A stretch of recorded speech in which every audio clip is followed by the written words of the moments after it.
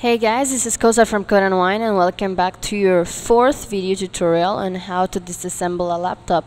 Today we're gonna be doing the removal of the keyboard on the Dell Inspiron N4110 that we have been working on. Alright, so let's see the things that we are going to do now. To continue disassembling this laptop, we're first gonna open the main leaf of the computer. That is when you open your laptop and to use it. Popping the 4 pins of the keyboard, removing the keyboard connection, and then replacing or putting back the keyboard in place. I'm actually going to show all 4 steps, so here we go. So this is the Dell Inspiron, and as you see here, that's the pin, that's one pin, that's another pin, another one, and another one. My one looks all scratched up because I'm going to be using a metal. You shouldn't use a metal flat edge tool for this because it scratches it. Preferably you should use a plastic. So here I am popping the pins. You insert forward and then push back, forward and then push towards yourself, forward and push towards yourself. Alright, then you insert your fingers or the flat edge to help you out. I'm working with one hand here, so bear with me.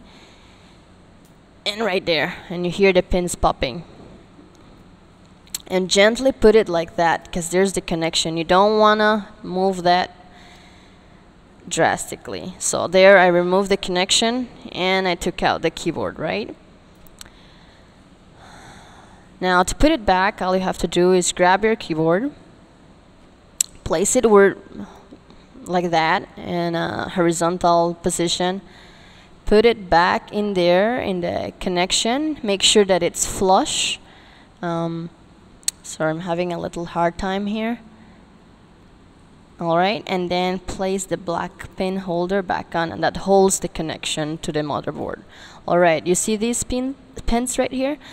You should insert those first, and once you have inserted that, you can place downward, push downward, and you will hear the pins cracking, and that means that it's securing the keyboard back in. So remember, don't use do not use a metal flat edge. Use preferably a plastic. So let's see what we achieved here. We definitely opened the main leaf. Well, mine was already open. Popping the 4 pins of the keyboard. We show you how to do that. Not with the metal. Removing the keyboard connection, we did that, and then replacing it or putting back the keyboard in place.